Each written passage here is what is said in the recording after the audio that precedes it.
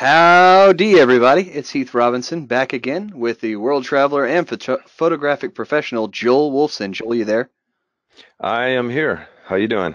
I'm doing very well. How are you? Good. Hello, everyone. Cool. Well, Joel is here to present Conquering the Challenges of Travel Photography. Okay, good. Well, hello, everyone, and welcome. I always love doing these webinars, and I'm pretty excited about doing the webinar today for a couple reasons. First is I'm covering a subject that I'm really passionate about, and that's travel photography. I'll get to the other reason in just a minute, but because I conduct workshops, as Heath mentioned, in different parts of the US and worldwide for that matter, most of my photography is done traveling. And I think many of us travel, and photography goes hand in hand with that. And for some, that might be the only time that you shoot. And of course, with travel, there are particular challenges that come along with it. The major one, I think, is constraints of time and schedule. So as carefully as we may plan our travel, when we're limited on time in any one place, it means we don't always have ideal weather or time of day or even time of year. So I'm going to show you how I use adjustments as well as some legacy plugins from within Studio to help me conquer these challenges.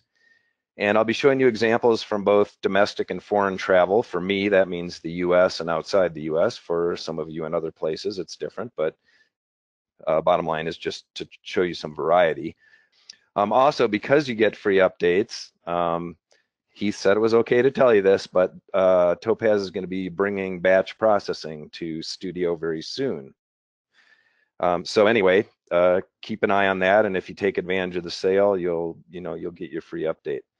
Before I jump into the process here, I wanna mention that in addition to webinars like this that Topaz so kindly hosts, I also provide other opportunities for photographers in the way of articles, guest blogging, workshops, speaking engagements, reviews that I do, and a good part of that is all free. So the best way to find out about this is to subscribe to my newsletter, which I send out once or twice a month.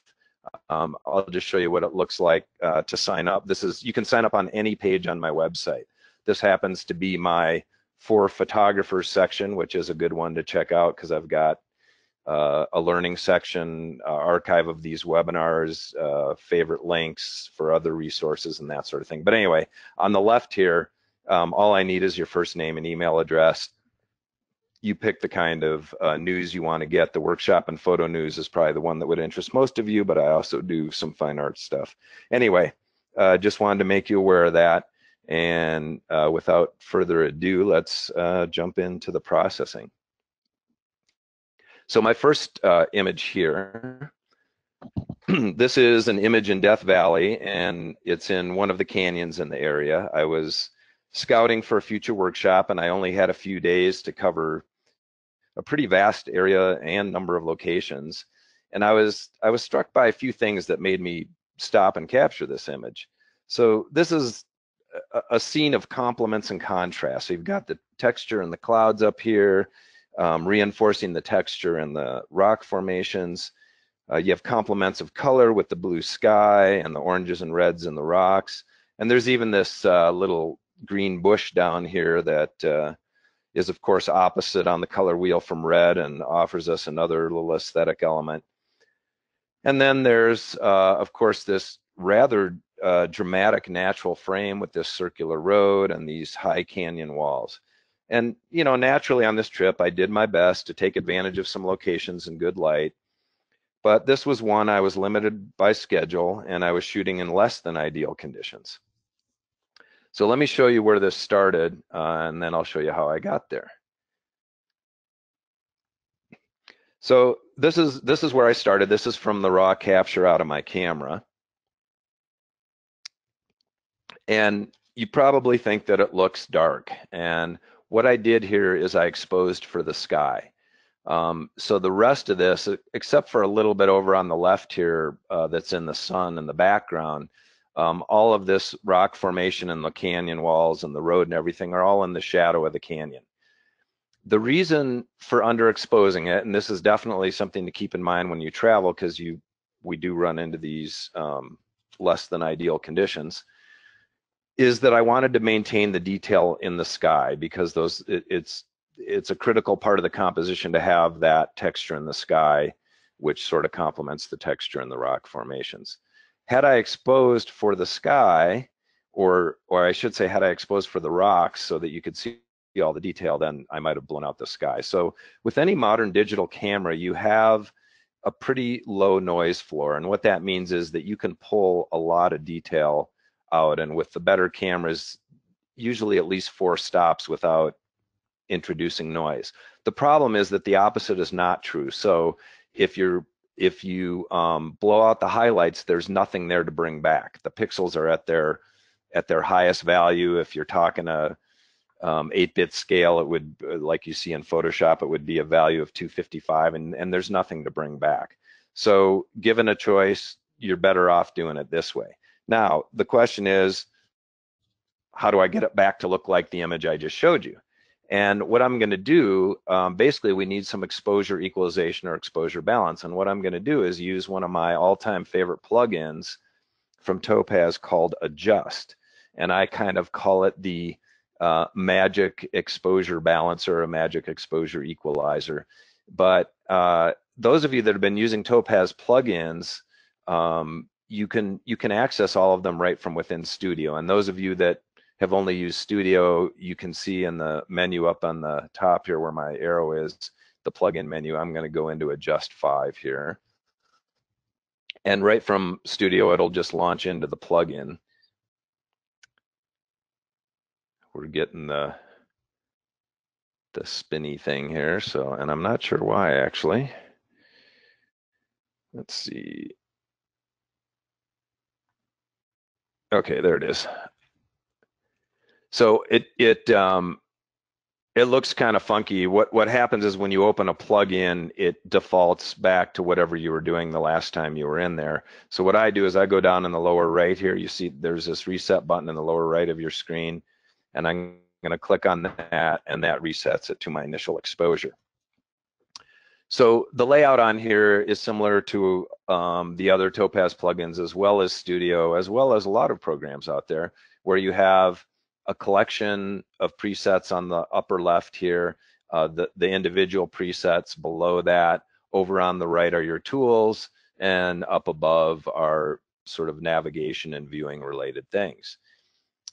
For instance, I'm in the classic collection. If I click on low key, that's pretty ugly, but that's what it gives me. I'll do equalize here.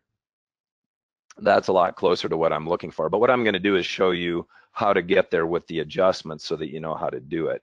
So I'm going to reset this again.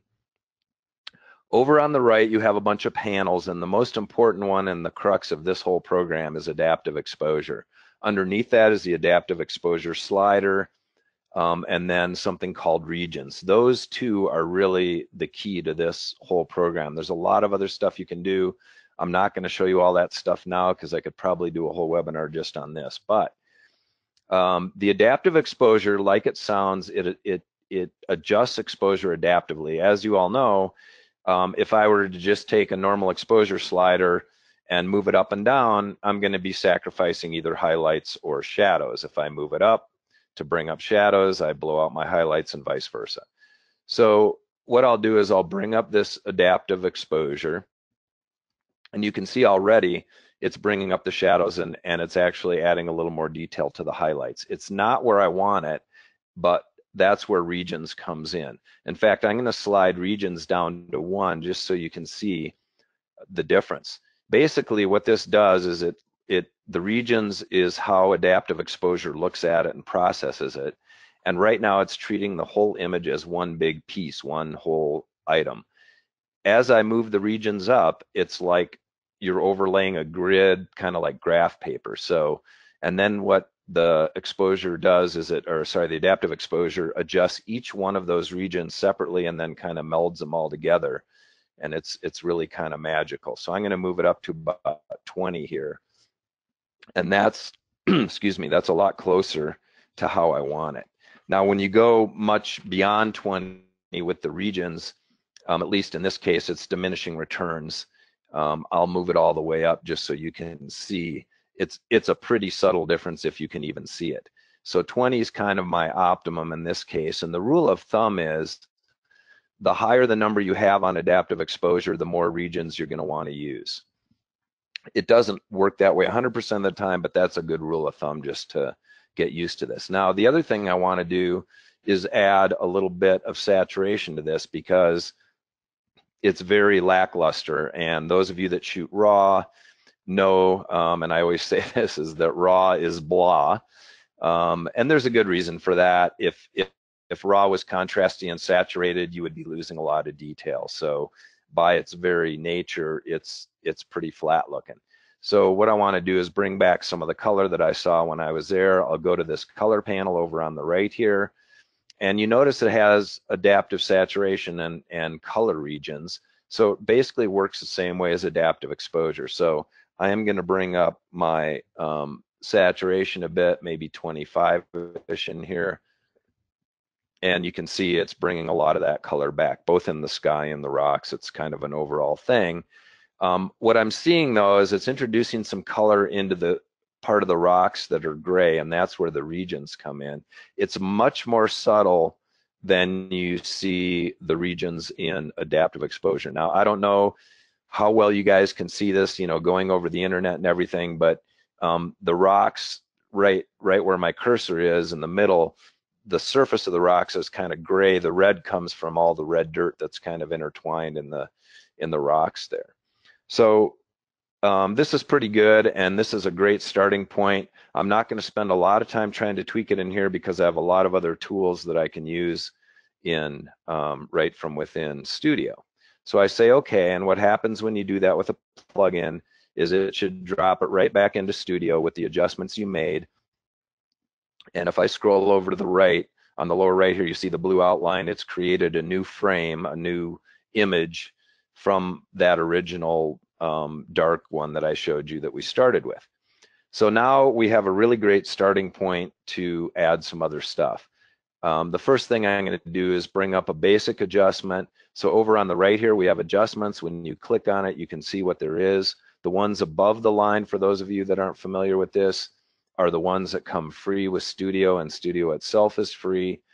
Below that are the Pro adjustments, which you can purchase whatever ones you need.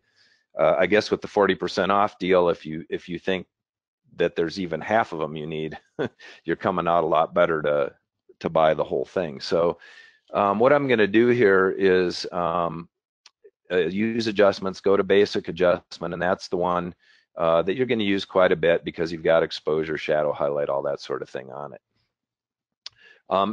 Although it's a pretty good starting point, I'm just going to bring the exposure up a little bit. I'm lacking a little bit of contrast, so I'm going to bring my black level down. Now, there's a couple ways to do this. I can just use the slider, or I can pick this dropper, go to an area in the image, for instance, at the base of this bush that should be black, and click on it, and it sets the black point. And you can see it gave me just a little more contrast that way. I'm going to bring it down even a little more just to get a little more snap, and I'm going to bring my exposure up more too because this was brighter. I mean, our eyes and brains are magical. We can look at a scene like our starting point on this, where you have this dark formation in the shadow of some canyon walls, and your eyes see it more like this, where you can see all the detail in both highlights and shadows. And of course, that's always our challenge when we're trying to process these things later. So we are a lot of the way there, but I'm going to do a few more tweaks on it. Now, one thing I'm seeing, and maybe you guys are too, I'm going to zoom in so you can see. Over on the right here, do you see the edge of this canyon wall where I'm running the cursor? There's like a red fringe, and then right opposite that is a cyan greenish fringe, and that generally comes from chromatic aberrations in the lens. This particular lens didn't transmit metadata. If it does, a lot of lenses do. They'll embed data in your file. You don't see it, but Topaz Studio does, and it'll automatically apply corrections. In this case, it's not, but that's no problem. I can go over to the lens in the lower left here, click on it, and just move. It says defringe, so it's telling you what it does, and R is for red, so the red panel, which would be red, and its complement, which would be green. And I just move that up, and you can watch this just kind of disappear. So there, I've corrected it. I got rid of that fringing pretty quick and easy. So let's go back to processing this thing. What I'm going to do now is let me get it back to the overall view. I want to adjust these clouds and bring some detail in there. And there's a couple ways to do this, but I'm going to show you a little trick that I like, and that is to use precision detail. Now, typically, we would use precision detail just as you expect it to bring some detail back into the image, or to heighten detail in the image. And that is what we're going to do. But one thing I wanted to point out that a lot of people don't think about when they use this is there's this shadow button and this highlight button. So you can limit the detail to those values. So I'm going to click on highlights, and in this image, that's pretty much the sky and the clouds. So now I can go and adjust this and isolate it to the clouds without even using a mask.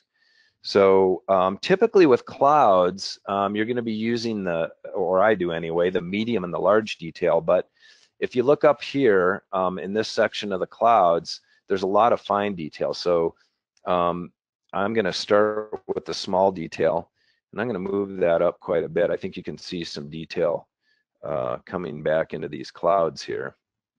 And you can see I've brought in a lot right up here, especially where there's the smaller detail in the clouds. And I'll bring up the medium detail too for the larger objects in the sky here.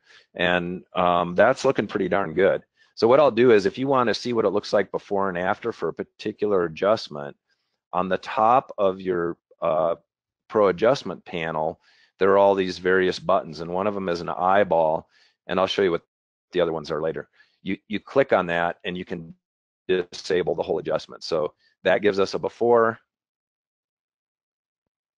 and now you should see the after. There's a little bit of delay there from what I see to what you see, so hopefully that I timed that properly. All right, so I've got my clouds. Now I just want to adjust my color and saturation a little bit. There's a graded adjustment for that called HSL tuning.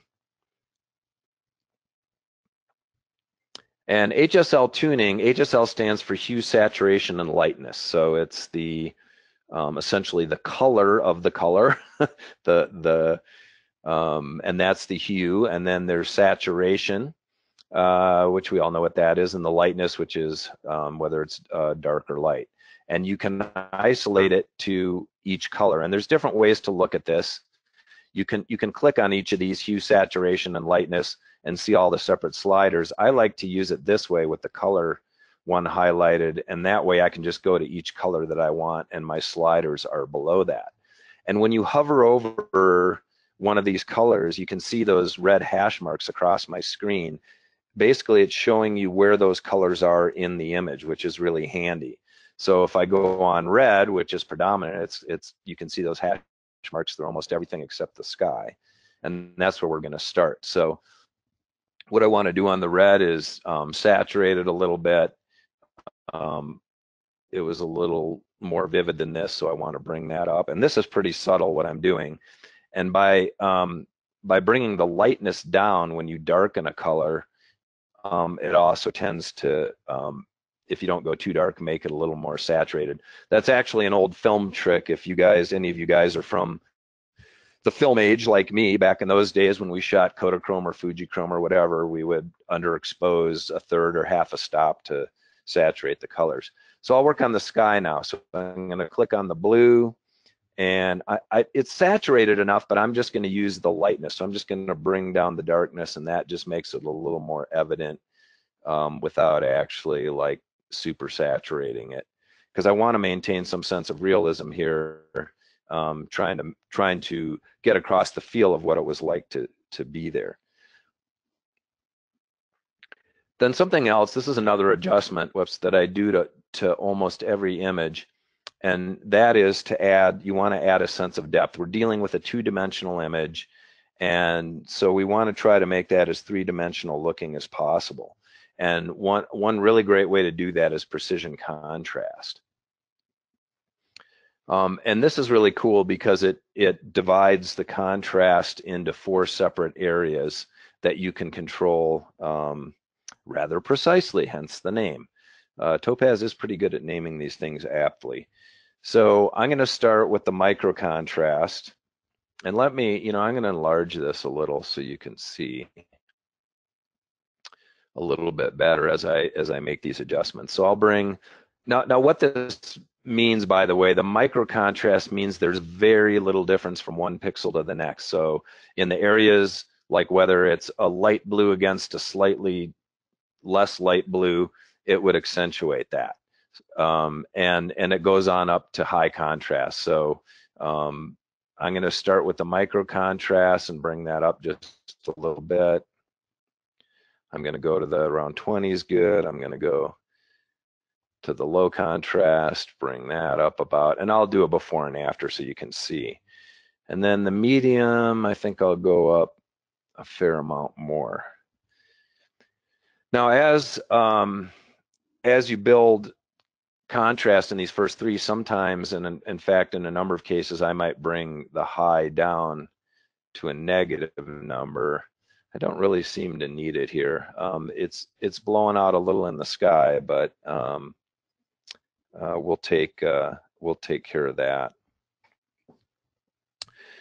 So, and the way I'm going to do that, the way I'm going to handle the sky is just to take my highlight slider down so that I'm not blowing out those highlights, and take that to a negative number here, and that'll help me bring the detail back in the highlights.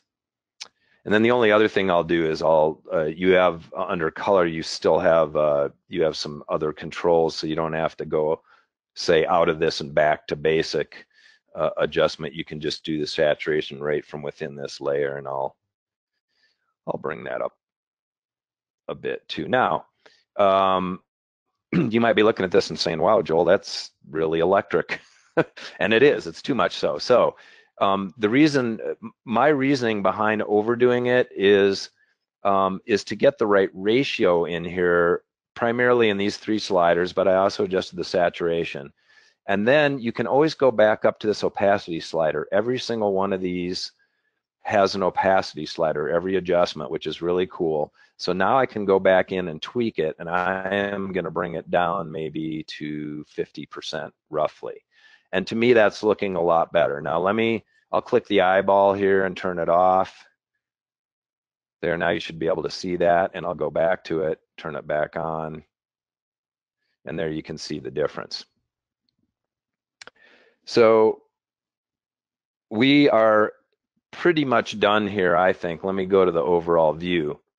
The only little flaw I see right now is this bush was a lot more evident, a lot brighter green, and it was really, it's not a big element, but it was just kind of cool to have that stand off against the red. So what I'm going to do, and I'll be able to show you masking along with this too, because this program has great masking capabilities, is I'm going to do another precision contrast. This one is going to be, and you can do as many layers as you want with these adjustments. Each one comes up in its own layer on the right here. I'm going to do another precision contrast. I'm going to zoom in on the bush so you can see that. And so mentally, I'm going to ignore everything else and just concentrate on the bush. You will see all the rock and everything around it get really ugly before I finish it. So first of all, I'm just going to use the micro contrast, because if you look at this bush, it's a lot of fine detail. And so I'm going to crank this up a bit, 45, 50, somewhere in there. And remember, I'm just looking at what it's doing to this bush. I'm going to go down here and bring saturation up pretty high here, just because it's pretty pale. Now I know, remember, the red looks awful, but we're going to get rid of that in a second. I'll even bring the vibrance up. That brings the less saturated areas up a little, as opposed to the saturation, which is kind of overall. And I'm losing a little bit of the shadow in that bush. You remember, that's where I set my black point before.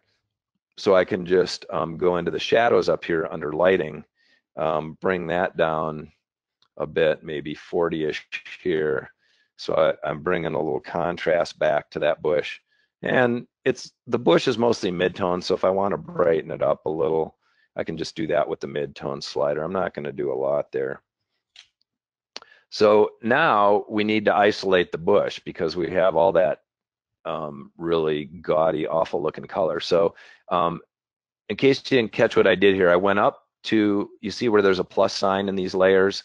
That's where your mask is. So if you click on that, it opens up your masking menu, and you can do all different kinds of masking. The first thing I want to do is go up here where it says invert mask when you hover over it, click on that. Now with masking, for those of you that aren't that familiar with it, white reveals and black conceals. So this, what I'm looking at here is a little preview of the whole image, and it's completely black, which means it's masking out everything I just did.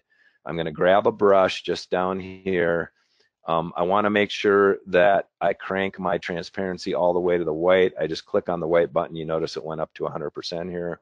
I'm going to grab the brush, and I can control the size of the brush with this radius slider here.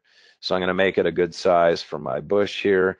And as you brush in, it gives you like a red overlay so you can see where you're brushing. That green outline is my feather, and it's like a feather in any other tool in Photoshop or anything else. And we let it process here, and voila, we have the bush back, and that's kind of our final adjustment here. Let me go back to the fit view, and there we are. Pretty big difference from where we started. I'll show you that. There's where we started. And there's where we ended up. So pretty big difference, and we had all these great tools, made it pretty easy. It took me a lot longer to explain it than it does for you to do it. And I'll go on to the next image here. Fantastic. Thanks, Joel. Oh, you bet. So my next image, okay, here's a bunch of rooftops in a town in Brittany in northern France. It was lousy weather, and honestly, it was a battle looking for shots. I was intrigued by the forms and design and angles of these rooftops, but I just couldn't find a great way to present it and get across the whole idea of those elements. You know, it might have been better if I had some direct light or sweet light, you know, golden hour light, but I didn't have any of that, and I didn't have time to come back, kind of a typical travel story. I knew in black and white that there would be way too much gray because the whole interest here are these rooftops, and what makes them stand out actually is the warm tones in the stone houses and the greenery around it. You go to black and white and the whole thing is just a bunch of gray. Basically, it needs to be simplified because there's just too much detail. It's very busy. When I looked at this scene, I thought to myself, wow, this would be great as a pencil drawing or a pastel to simplify things and get rid of all that busyness and the excess detail. Well, the problem is I have very few skills as a pencil or pastel artist, so Topaz to the rescue. I'll show you where I ended up with this. I think you saw it in the preview slideshow. I'm a lot more pleased with this rendition than a detailed photo, and I'll show you how I got there. But one cool thing about Topaz that really nobody else has is they have all these artistic adjustments where it's not a photograph anymore. It takes it way beyond a photograph. Now, if I didn't know about these tools, I never would have even taken the shot because I just didn't like it at the time. But in my head, I was visualizing this in a different way.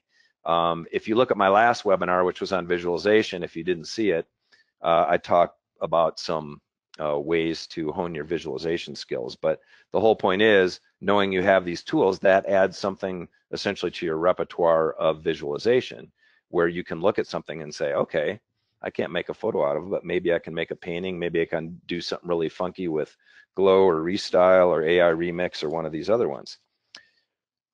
But let's go back to my starting point here.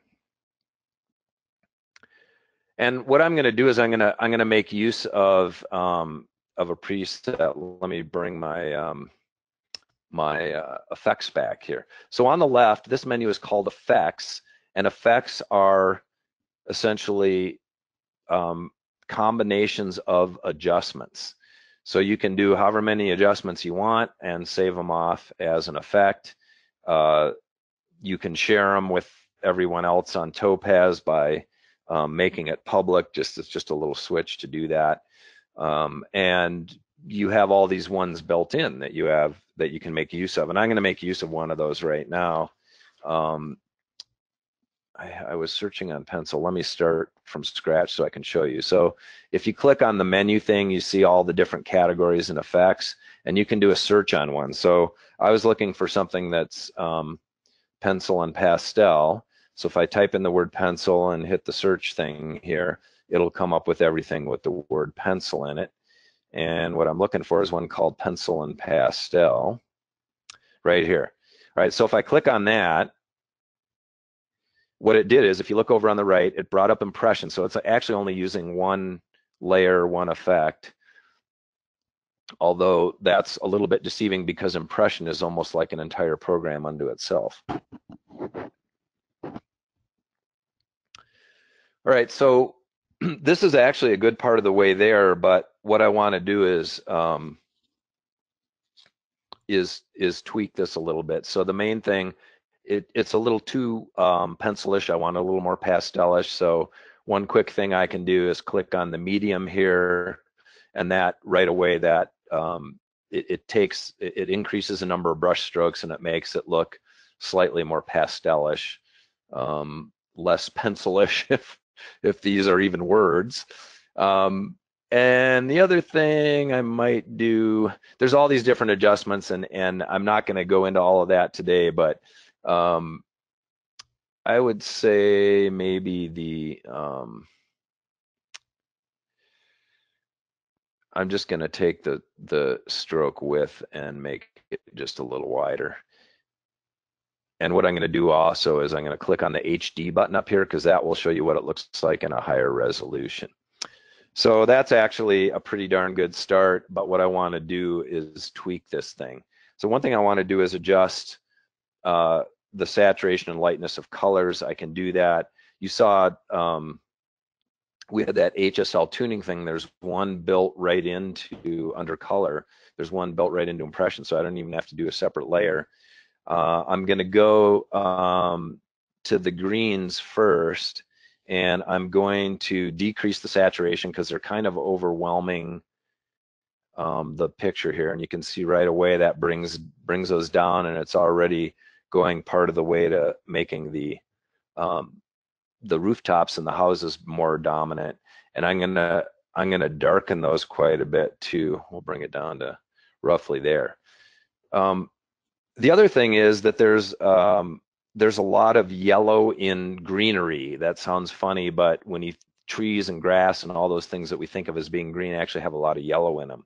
So I'm going to adjust that too. So I'm going to go on the yellow lightness here, or on the yellow, and I'm going to go down to the lightness and just bring those yellow values down. And you can see the greenery darkening as I do that. So I'm going to bring it a fair amount down, and we're actually almost done. Now, you can see now that I've made these rooftops more prominent and I darken the greens, there's over on the upper left here, there's, I don't know, it's some kind of tent or something. And what I can do is just retouch that out. So when I go down here to the heel, it'll show me the photographic view, and I can see up here, this is what I want to get rid of. I'm going to bring my brush size down just a little bit. So first I'm going to get rid of these, I don't know what those are, recycling barrels or something. And I'll get rid of this thing. And this does a really good job, even at a photographic level. You can hardly tell what was there before, but it's not even that critical because I'm doing a painting. So when I hit done and it goes back to the painting, I'm rid of those elements that were over here. So they were just kind of a little distraction. All I really have left to do here is kind of adjust my lightness values. I'll go to the tone curve, and that's one of the ones that comes with this. And all I want to do is darken these values a little bit. So I'll start on the shadows here, and it's kind of bringing the whole curve down. Wow, that's really good. So all I had to do is just kind of bring the values down a little bit here, and now those rooftops are really standing out. The greenery not so much. And if I want to accentuate that a little more, I can throw a vignette on here, which I'll do. Now, when I do a vignette, what I like to do is bring the strength all the way up, because it allows me to see where the vignette is better, and then I can go in and adjust the size and transition if I want to. So I'll widen the vignette, so as you go to a higher number, it moves the vignette out a little bit, because I don't want to take off too much of the houses. The whole thing is about the rooftops. It's too much on the strength here, but maybe I'll play with the transition. I'll go in the negative direction, so that just sort of widens that fall off a little bit, and then I'll bring it back to a more reasonable level here. So I think that's great. I'll go to the compare mode. You can do that on the upper right here, and it gives me a left and right. And then I'll hit the fit button so that you can see the whole thing, and I'll go over on the left here and get rid of that. So there we are, voila. We in about 5 or 10 minutes here, we were able to convert this whole thing. So let me go on to the next image. And that one is here. You may have seen this. Here, let me get out of the compare mode, and I'll get my presets back here. So this is a very well intact fortress in northern France. It was originally built around 1000 AD. Again, not the most cooperative weather. In fact, it rained much of the time that I was in this town. I knew if I could use black and white and kind of accentuate the drama in the sky, excuse me, it would really have a timeless feel, and the clouds kind of make the whole feel a bit more ominous, which is the feel you get when you're standing there looking at this imposing fortress that's been there for centuries. So let me show you where I started with this. Here it is, and similar to how I handled the canyon, I didn't want to blow out the sky, so it's a lot easier to bring up the exposure in the shadows. If I lose the detail in the sky, it's never coming back. So the first thing I want to do is a basic adjustment, and I'll bring the exposure up a bit here.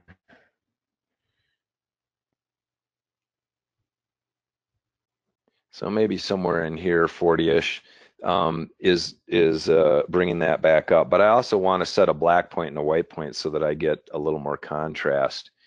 I'll go down here for the black. Now I'm looking for something bright that has some detail. Let me zoom in here. So this shutter over on the right, you can still see some detail in it, but it's a bright white. Maybe I could use that cloud up there, but what I'm going to do is set the white point on this. There, now we have a lot better contrast, but you'll notice my sky got blown out. So I'm going to want to bring that back. Now the next thing I'm going to do is sort of an unconventional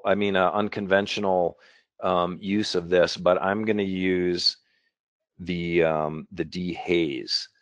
Now, normally that is what you would think it is, and it's to reduce haze in the atmosphere. Or I've even used it with like fog and things like that.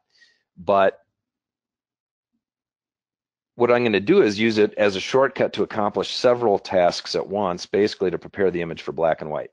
So those of you that have seen me do black and white before know I recommend making your color image a little oversaturated and contrasty, essentially a little gaudy for color, because that's generally what gives you a good starting point for black and white.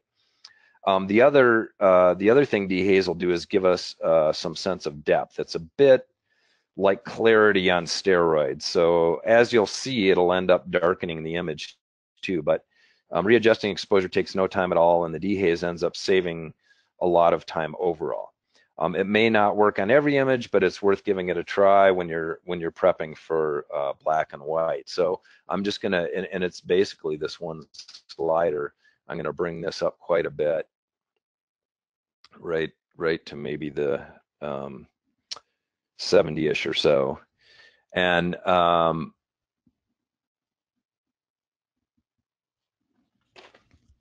that I've done that, you can see the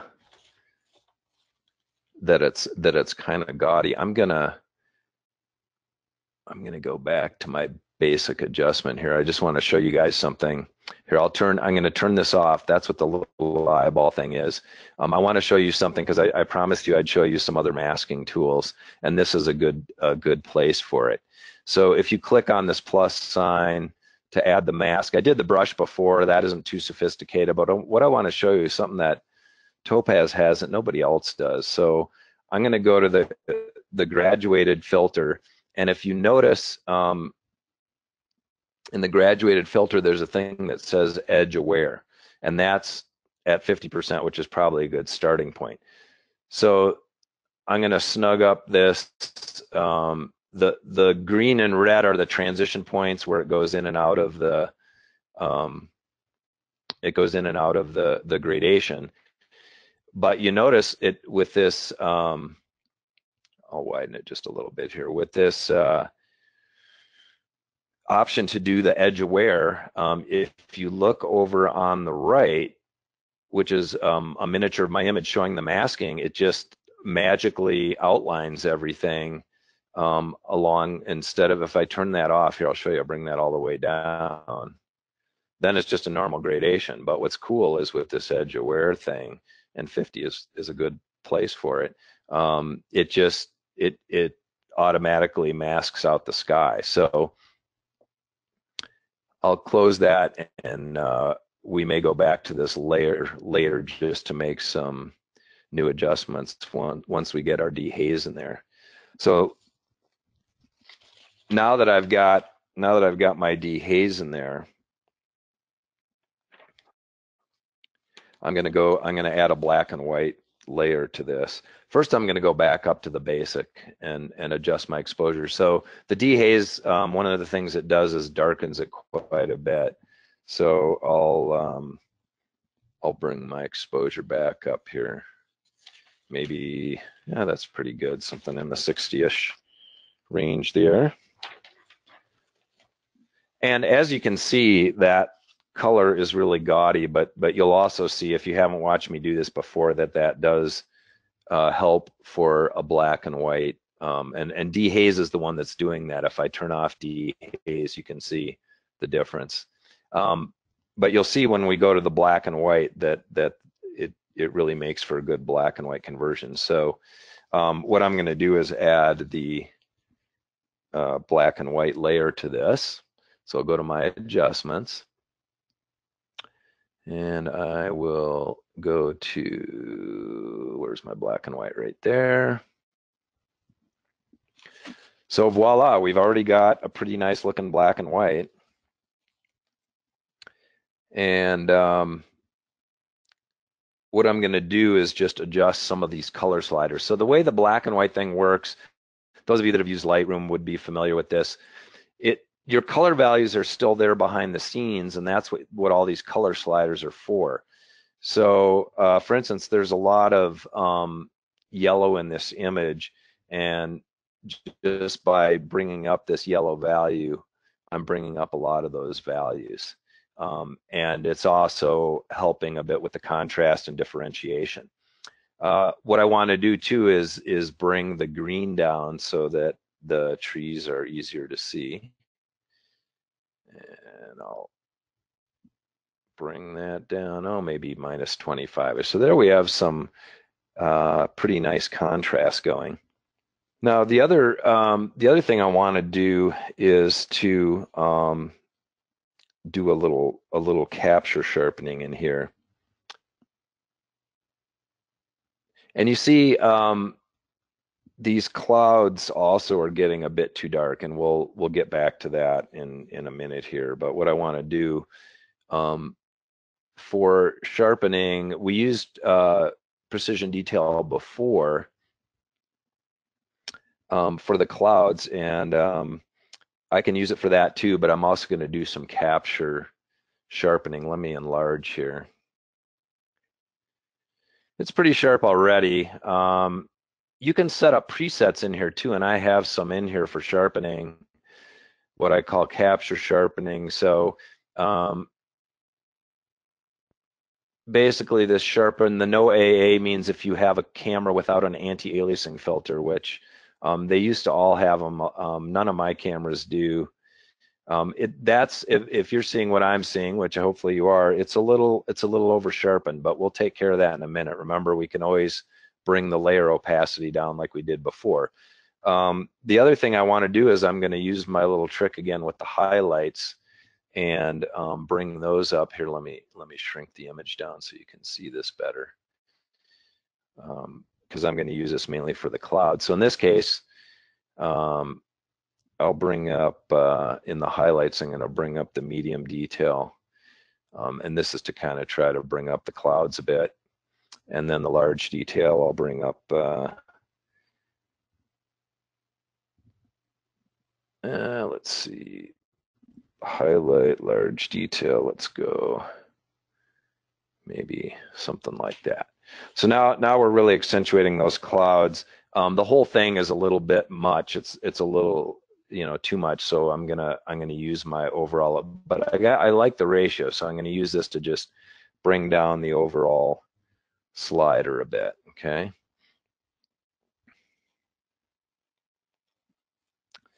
Now, before I do the finishing touches, my sky is a little overwhelming. So I'm going to go, now that I have an idea what my sky is looking like, I can go back into my basic adjustment where I have this mask where I'm blocking out the sky from any of the brightness changes there.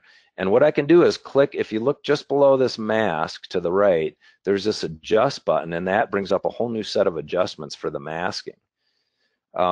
So what I'm going to do is take the density up. So as you go to the right, it makes the whole thing lighter. Now the white part is already white. It can't get any lighter. So what it's going to do is lighten up the mask on the sky. So it's going to let some of that previous masking come through. And maybe somewhere in there. I want the mood of the clouds. I don't want to overwhelm the rest of the scene.